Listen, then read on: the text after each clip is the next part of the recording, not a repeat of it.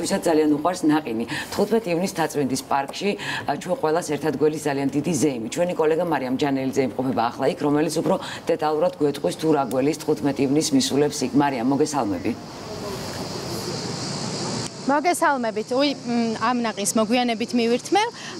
მე ახლა ვანილის ნაყინი შევარჩიე, თუმცა კვირას უფრო დიდი არჩევანი იქნება, 20-მდე ნაყინის კომპანია იქნება მთაწმინდის პარკში წარმოდგენილი და 10-ობით სხვადასხვა გემოს და სხვადასხვა არომატის ნაყინს წარუდგენს აქ მომსწრელ ბავშვებს და სტუმრებს. ზაფხულში ალბათ ერთ-ერთი საუკეთესო გაგრილების საშუალება სწორედ ნაყინი არის და ნაყინის ფესტივალს უმასპინძლებს მთაწმინდის პარკი. გარდა ნაყინისა, ასევე პარკში წარმოდგენილი იქნება არაერთი ღონისძიება იმისთვის, რომ პატარები მოვიდნენ და გაერთონ და თქვენ ახლა ხედავთ ჩემს ზურგს უკან იმ ანიმაციის გმირებს, რომლებიც ბავშვებს ალბათ განსაკუთრებით უყვართ. 11-დან საღამოს 11 საათამდე ექნებათ საშუალება კვირა დღეს რომ მოვიდნენ და აქ განიტვირთონ მთაწმინდის პარკი, ასევე არაჩვეულებრივი ადგილია. შედარებით ტემპერატურა ნაკლებია ვიდრე ქალაქში და ია თარხანმოურავი შემომიერთდება მარკეტინგისა და გაყიდვების მენეჯერი. ია, უფრო კონკრეტულად რო გითხრა, რა ღონისძიებები ელოდებათ ბავშვებს?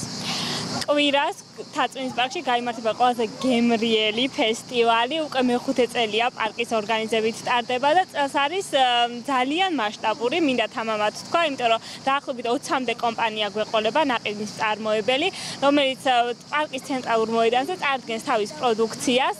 იქნება ფართო არჩევანი, მთელი დღის განმავლობაში გვექნება გასართობი პროგრამა სცენაზე.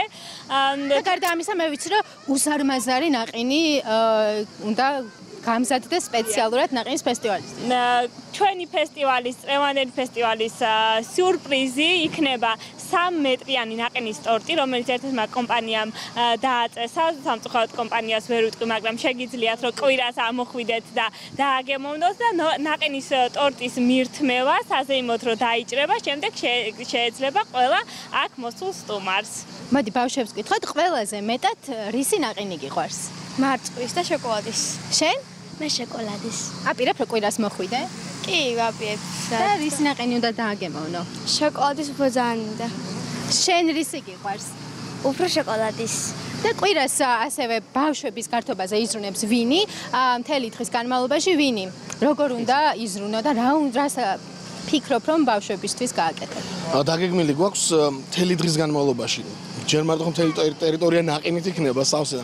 სცენაზე დაგეგმილი გვაქვს კონცერტი, გასართობი ღონისძიებები, დაგეგმილია გათამაშებები, რომელიც პრიზებით იქნება, რა თქმა უნდა. პრიზებით იქნება, რა თქმა უნდა, სხვადასხვა კომპანიების მიერ დაწესებული იქნება გათამაშებები, რა თქმა უნდა, გათამაშებები იქნება ნაყინთან დაკავშირებული და მთელი დღის განმავლობაში მე ურჩევ რომ რაც შეიძლება დილიდანვე ამოვიდნენ. იმიტომ რომ მე იქნება რიგები. 12-დან 2 საათამდე ძალიან მაგარი ინფორმაცია. 12-დან 2 საათამდე ნაყინის დეგუსტაცია არის სრულიად უფასო.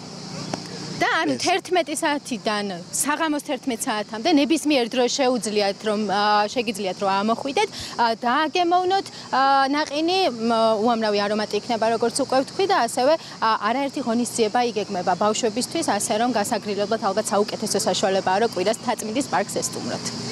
დიდი მადლობა მარიამ ჯანელიძე გვერდებოდა მთაწმინდის პარკიდან, სადაც 15 ივნის დილიდან ნაყინის მოყვარულებისთვის არაჩვეულებრივი ზეიმი გაიმართება. ბავშვებს განსაკუთრებით გაუხარდება ალბათ.